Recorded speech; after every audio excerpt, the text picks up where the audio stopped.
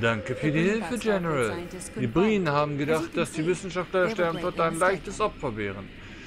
Wie Sie selbst sehen können, haben sie sich dabei gründlich geirrt. In der Tat.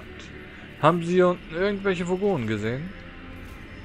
Interessant, dass Sie das erwähnen. Das haben wir. Eines meiner Teams hat mit den lokalen Sensoren 2 vogonische Lebenszeichen der Vault erfasst. Das war kurz bevor die Breen gekommen sind. Ich habe den Sicherheitsdienst aktiviert, doch das hätte ich mir in der Situation auch sparen können. Ihr Haupteingangspunkt ist dort drüben. Gehen Sie voran.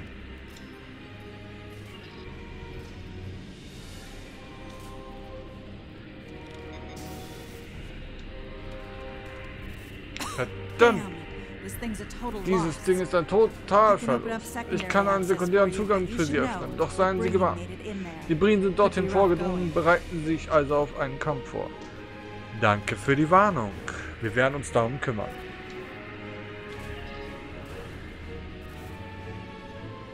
Ich glaube, ich habe gerade die Stimme schon wieder anders gemacht, als ich zuvor gemacht habe. Zu viele Stimmen, zu viel Nachdenken, muss man ehrlich sagen.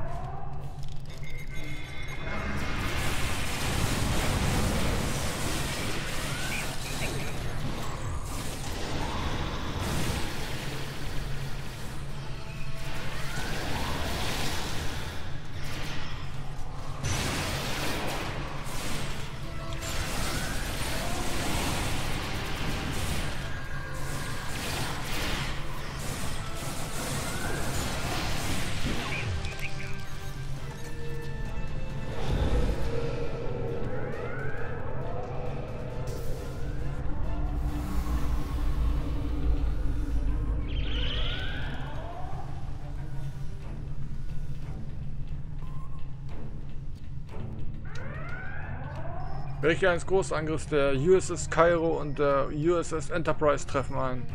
Die Kampflinie der Breen scheint zusammenzubrechen, aber es finden noch viele Bodenkämpfe an mehreren Orten statt.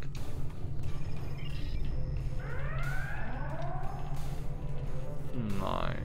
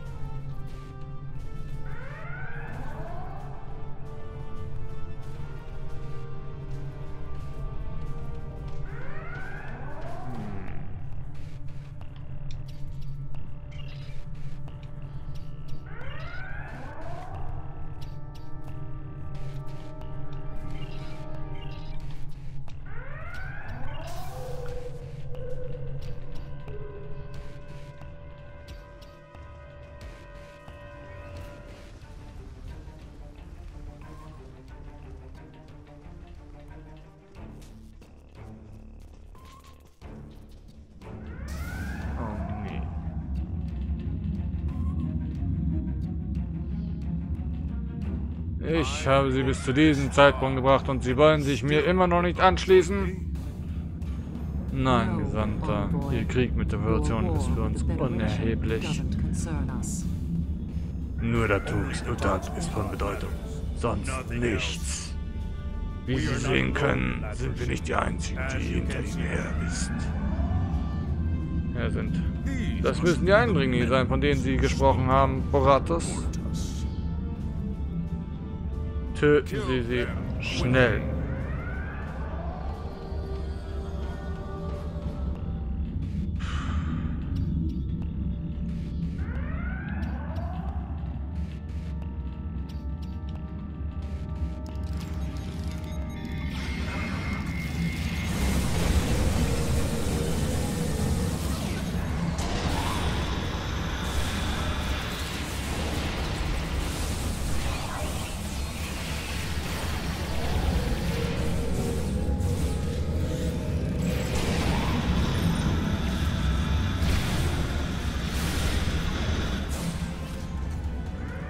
Wir waren so nah dran.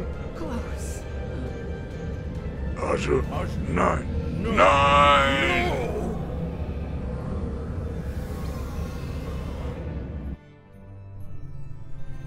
Gesandter, geben Sie sich zu erkennen. Wir haben wohl Probleme. Wir wissen nun, was zu unseren Feinden fähig sind, Boratus. Schließen Sie sich mir an und Sie werden Ihre Rache bekommen. Na schön, ich werde Ihre Führung vertrauen, Gesandter. Für die Rache. Rache, in der Tat.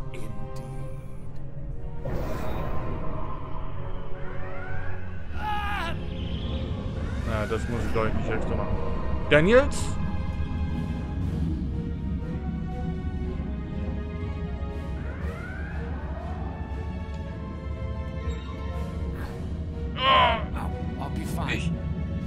Mir geht es gut. Wir müssen uns auf die Suche nach dem Tat konzentrieren. Inakzeptabel. Sie wurden verletzt. Auf irgendeine Weise. Ich will wissen, was geschehen ist. Ich befürchte, die Information ist geheim, General. Und im Moment ist auch unwesentlich für Sie. Ist das auch unwesentlich?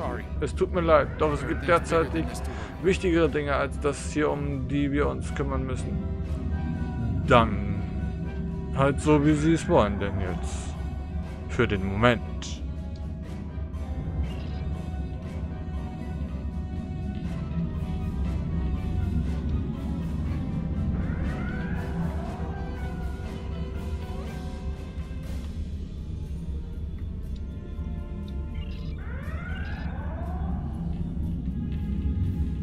Ich glaube, da war der.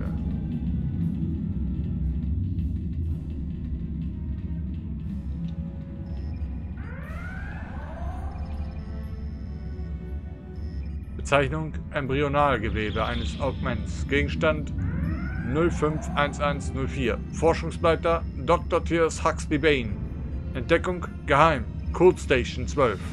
2154. Proben des Embryonalgewebes von menschlichen Augments, die auf Code Station 12 genommen wurden, werden derzeit auf Anordnung von Sektion 31 hin in die Stasis aufbewahrt.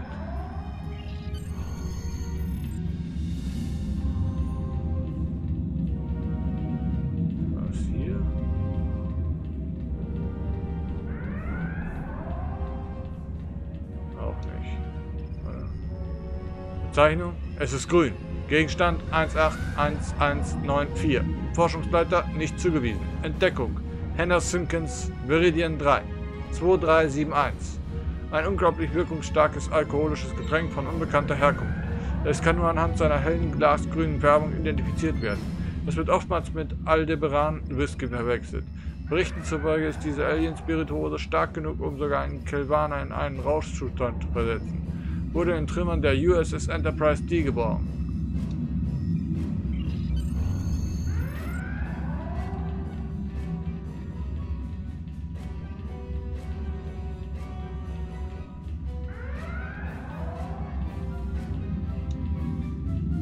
Bezeichnung Tox Utat.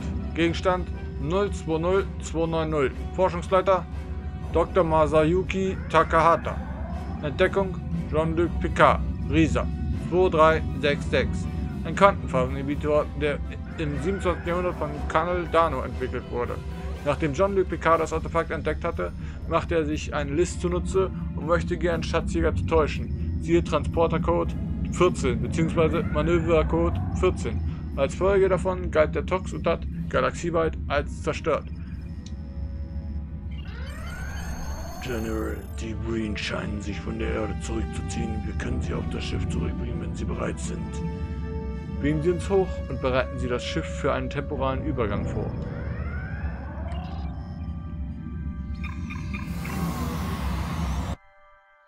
Also ich habe schon Leute gesehen, die das auch so gemacht haben wie ich mit dem Lesen, aber das haben die wesentlich besser gemacht. Ich bin einfach nicht so mehr der Lautlesetyp. Ich muss ehrlich sagen, ich lese immer nur schweigend, sagen wir es so.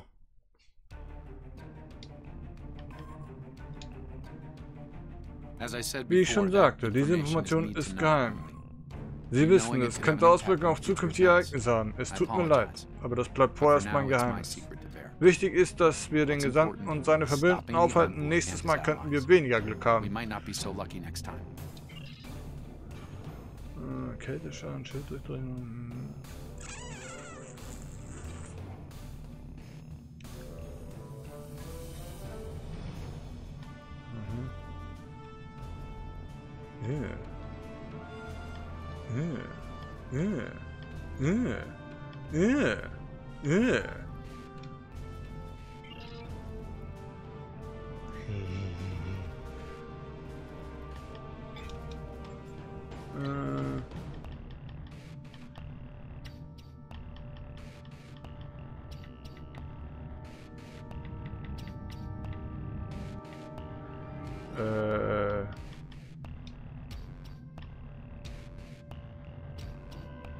Oh, scheiße, wie soll ich die jetzt machen? Ich weiß nicht, wie die redet.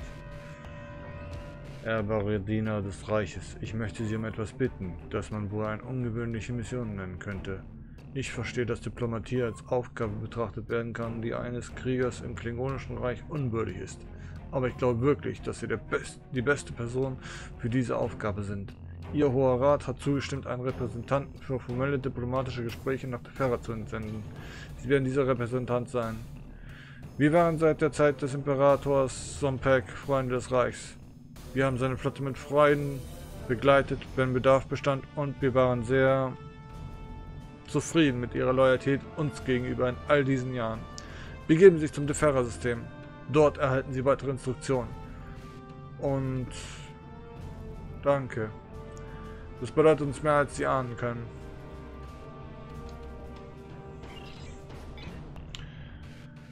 So, das Terra-System, da kann ich später hinwarten, das ist gut.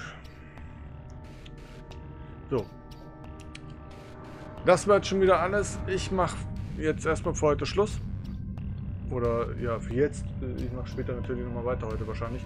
Ob ich jetzt Ghost Recon Wildlands oder eher Star Trek Online heute weitermache, weiß ich noch nicht.